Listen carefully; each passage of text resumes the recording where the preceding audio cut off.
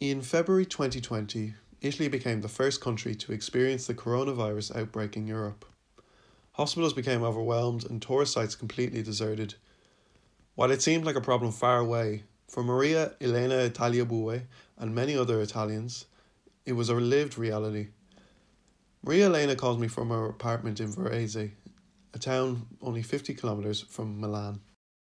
In the beginning, we didn't really understand how serious it was, and I remember reading like the news from China, and it felt so distant, so unreal. And I guess Italy especially has been like the first country to actually experience it. I was supposed to meet my friends at the pub like a regular Saturday night, and at some point I texted my friend saying like, should we actually meet up or is it safe?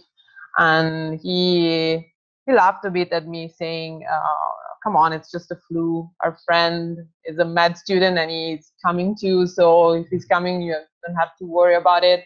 And so we actually met, and on the way there I noticed that the town was really, really empty, very eerie, and the pub too. And we met, and it was very, very, quiet also among us. And later my friend actually apologized for pushing me to go out that night, saying it was a bit dumb to mock you for feeling, worried about the situation. And that was the moment when we realized that it was not going to be like any other Saturday night. And from that moment on, it hasn't been. Not far from Varese is the town of Bergamo, where COVID-19 hit its community the worst. The stories people told from Bergamo, from my hometown, Crema, are heartbreaking. And I think, especially in the first wave, when things were more hectic, hospitals were less organized, and doctors didn't have enough masks. And, it's really, really heartbreaking when you think about it. Despite the threat remaining high, Italy is easing its restrictions. Each region operates on a tiered coloured zone system, red being the most severe, orange slightly less restrictive, and yellow the most moderate. There is also a white zone, a marker of a low danger COVID world. However, no region is currently there yet. It doesn't feel like this yellow zone can last very, very long.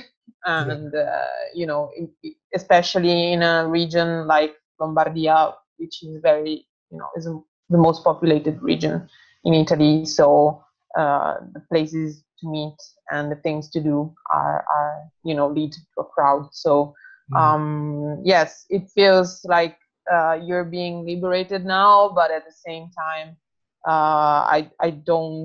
I'm not confident this can last until at least, March or April, when outdoors and, can be more useful at least. Italy will be hoping for better days to come.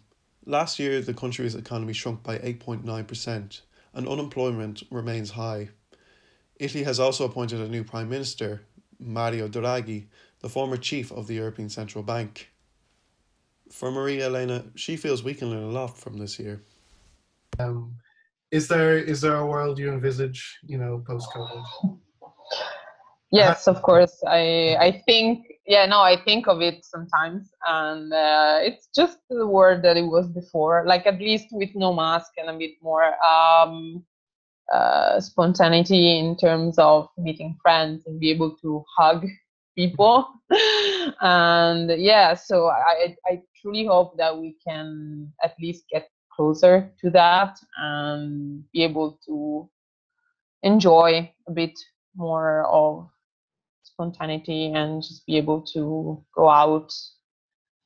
I think, though, it's a word where we need to find a place for all these things we learned also in this year, and like masks and everything, they can actually be helpful, like not getting a seasonal flu next year.